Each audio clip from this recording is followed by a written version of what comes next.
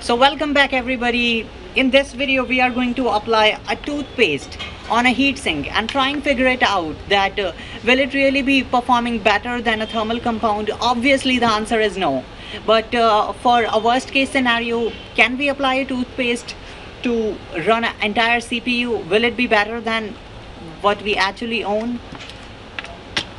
So let's begin with our today's video topic, and there we go.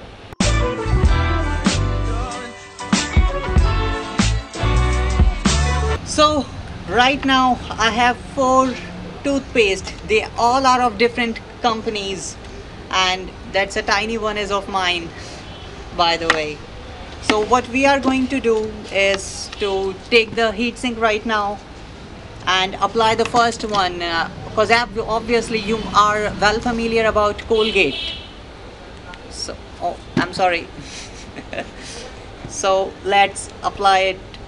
I actually borrowed it from my friends because I generally don't have this much toothpaste. So I don't know whether it's the right way to apply it or not, but let's find it. Will it gonna work or not? And I have a lighter, a cigarette lighter. So what I am going to do is to start it up, and let's do just like this one. And I'm so sorry. So we are going to burn this thing. If a lighter can burn this thing, definitely a CPU can burn this thing. But definitely a lighter have more heat emitting power, mean it can emit more amount of heat than a CPU can actually. So let's start burning it. I don't think so that you can actually see the flame it. Oh my god, can you guys actually see that it's become a little bit brown? Oh my god, my lighter, yeah.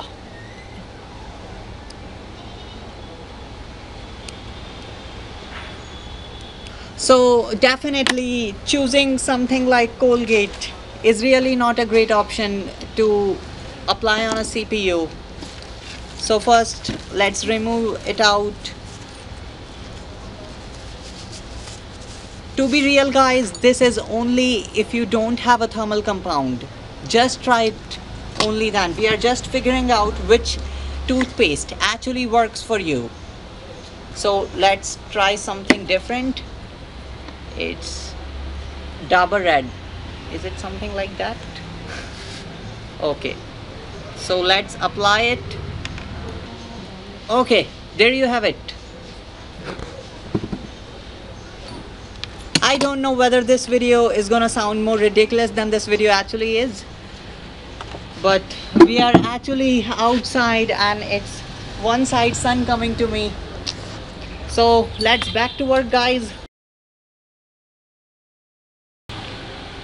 So next one we have close up. Maybe some of you are well familiar, I don't know. Oh my god. So let's apply it just like this. It contains actually mint. It's a little bit shinier than actually before. So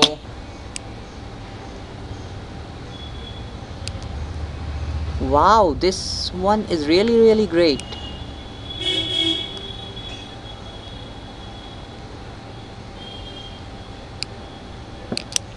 There any flame or not? Yeah, you can see that. Once again I started it. The color is only changing to a little bit white, but it is working very well. I think this one is way more better than previous one. Previous one we have tried. So the final one guys. So to be real guys, this one works better than these two. Now the last one, because actually I was thinking that this lighter is emitting way more amount of heat than a processor ever created. So let's try the next one. Yeah. So it's a different company. Toast pen also.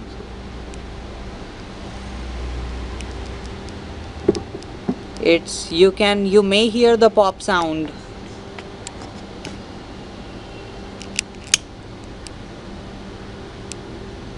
It's actually fine. Okay, that's really great. It become a little bit of harder.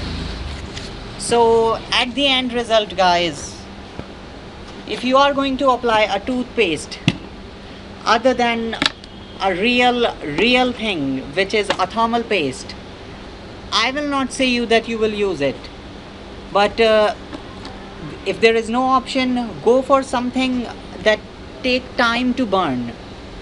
And we do have some great result, by the way, but to be fair enough, things like thermal paste and uh, is it right? Things like thermal paste and it's a toothpaste are actually different, and they are created completely different. But if you are going to work on a DIY project and that's just a testing time with a heat sink, applying a toothpaste can even work better. I really tried it on my personal laboratory. That really works pretty much well. But who actually knows $100,000 CPU with a toothpaste? No. To be real enough, apply this only when you can actually see the system where you can actually use it. I will not recommend you to apply it under the heat sink and you can't even look at that it's burning like a toaster. Please guys, don't use it. Oh my god. So that's fine for a DIY project. But what the hell is this video? Now end up this video towards the benchmarking. Will this thing actually performs better than a real thermal paste? Let's move in the lab. So for the first test, I am going to apply the real thermal paste. So this is with the real thermal paste. So this is what it looks like. It's 41 to 46 degrees Celsius with a branded thermal paste. So now let's move ahead with a toothpaste. So let us apply our favorite toothpaste. So choose the toothpaste that actually take time to burn. So let's apply it.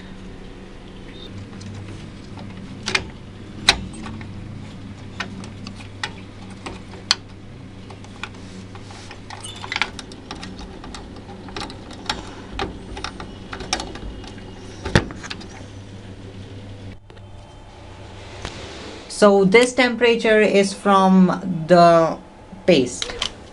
This is right now 47 right now to 55. Actually it works very well. But to be real, and I clarify you that this segment will not be forever. It can lose its property, so it can become hard just after 10 to 15 days. It will not work perfectly at the way that it's working right now. So thanks for watching guys. Like or dislike the video. You completely thought about this video, because actually the video we shot just like here. Oh, I'm sorry. Get subscribed or even consider something like contacting us directly. Down description is our mail ID, or even choosing our Amazon affiliate code in the down description. So by the way, thanks for watching once again. I'll see you next time.